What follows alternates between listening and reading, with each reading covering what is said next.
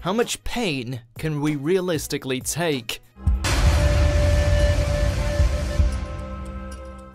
Pain is a necessary evil. Yes, it's never fun and often excruciating to experience it, but it is a needed defense mechanism that our body employs to tell itself that something is wrong. But surely there comes a point where the pain becomes too unbearable to manage. The challenge here is that pain is an entirely subjective experience. Some people may cry and scream when they break their arm, while others make do with a grin and bear it grimace. Then again, someone else could completely pass out. According to some, it's a case of mind over matter. If you don't panic, or if you have the mental capacity to somehow overcome the physical sensation, then you might notice the pain less. There are also tolerances to consider, which come into play once your threshold has been reached. A person who has previously broken their arm multiple times may react much differently, perhaps more calmly, compared to someone who has broken it for the first time. It could also be a case of simple biology, and possibly even gender. A study released in 2002 suggested that men have a higher pain threshold than women because the female body tends to release fewer natural painkillers, called beta endorphins, whenever it's injured. A 2012 experiment at Stanford University drew similar results. However, further studies have also shown that men have higher pain tolerances while in the company of others, such as in a laboratory setting, compared to when they're alone, with suggestions that it could be an evolutionary behavior meant to hide weakness. All in, there are a whole host of variables to consider when dealing with today's question. And unfortunately, this means that pain isn't a measurable construct, and different people can handle different levels of it. That said, there are some things that we can all agree are incredibly painful. In 2014, Medical Daily compiled an eye-watering list of the most painful things a human being can endure. They include childbirth, shingles, kidney stones, gallstones, severe burns, trigeminal neuralgia, spinal taps, a tooth abscess, and cluster headaches, which we'll be returning to. Other, less medical things are also featured, such as persistent forms of torture and initiation rites, including the infamous bullet and gloves employed as a coming-of-age ritual for a particular Amazonian tribe. Regardless of anyone's individual tolerances, these are put forward as the most painful experiences around, and therefore those most likely to trigger the worst or most extreme reactions.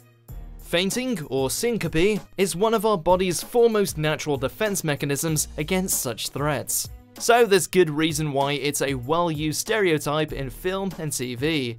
It occurs when your body essentially shuts down blood access to the brain, forbidding it to function as normal.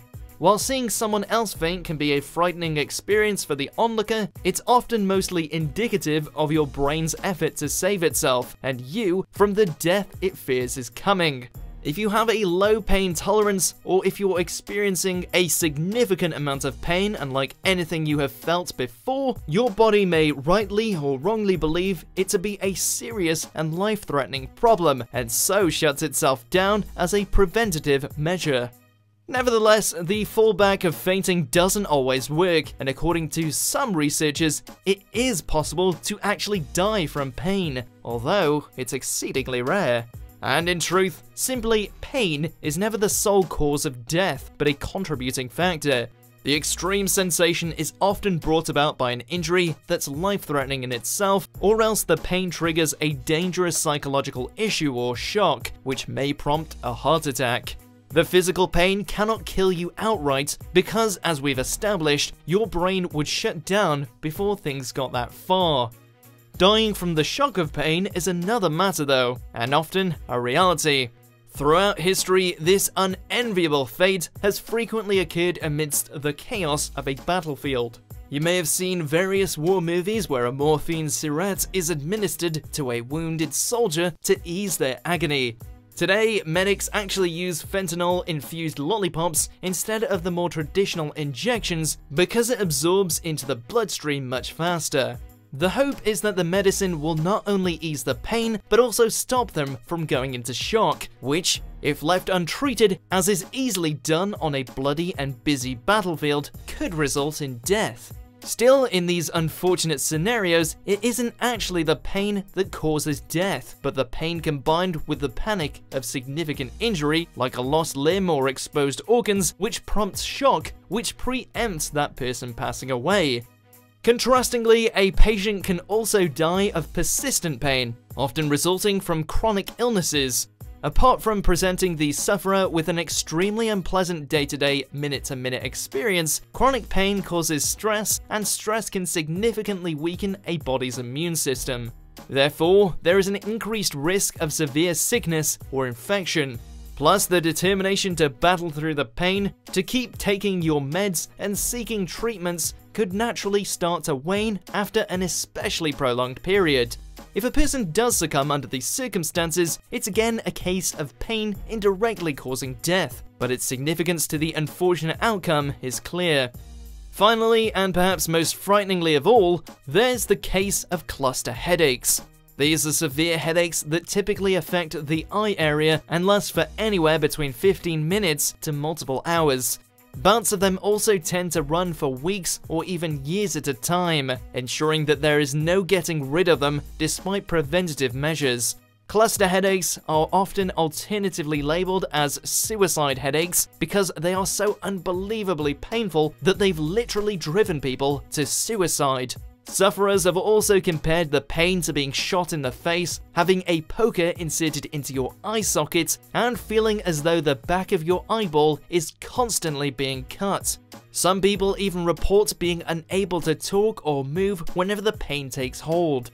The combination of severe pain, constant anxiety over when the next attack will strike, and the unavoidable persistency of the headaches has led a long list of commentators to suggest that they're the most painful thing a human being can experience.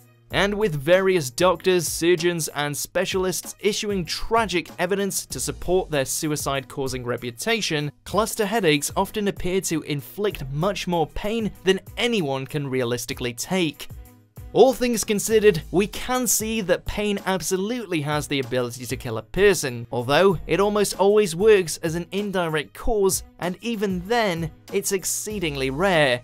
Exactly how much pain we can take is difficult, if not impossible, to determine, as it's an entirely personal and subjective experience. However, everyone has their threshold, and everyone has their breaking point, and there are some things that go beyond both.